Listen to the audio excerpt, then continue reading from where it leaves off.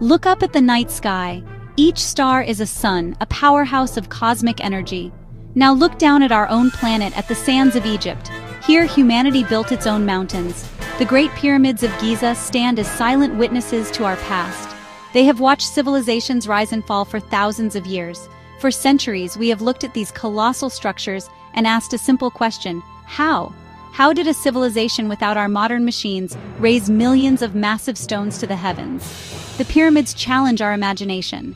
They invite us to journey back in time, to a world of pharaohs, priests, and brilliant engineers who dared to build for eternity. The scale of this achievement is almost impossible to grasp. The Great Pyramid of Khufu alone is made of over 2 million limestone and granite blocks.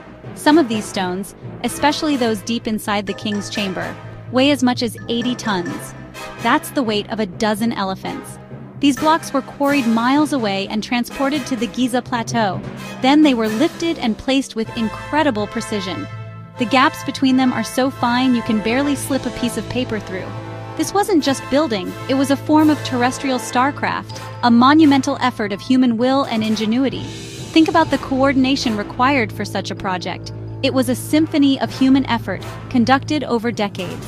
Thousands of people, tens of thousands, worked together under the hot Egyptian sun. They were not just laborers. They were skilled artisans, quarrymen, surveyors, and architects. They had a shared vision, a cosmic purpose handed down from their rulers. This was a national project, a testament to the power of their society. The pyramids are not just piles of rock. They are a story of human collaboration on an epic scale, a story written in stone that has outlasted the language of its creators. Our journey to understand the pyramids is a scientific quest.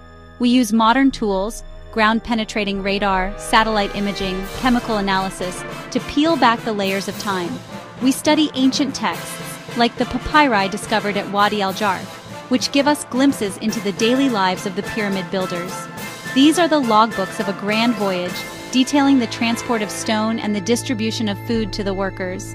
The mystery of the pyramids is not one of aliens or lost technologies. It is the much more profound mystery of human potential. It's about what we can achieve when we work together, guided by science and a powerful dream. So what were the tools that carved these masterpieces? Forget about lasers or advanced power tools. The ancient Egyptians were masters of simplicity and effectiveness. Their toolkit was forged from the very elements around them. They used copper chisels and saws to cut the softer limestone blocks. For the harder granite, they employed a more patient technique. They would pound the granite with dolerite, a type of hard,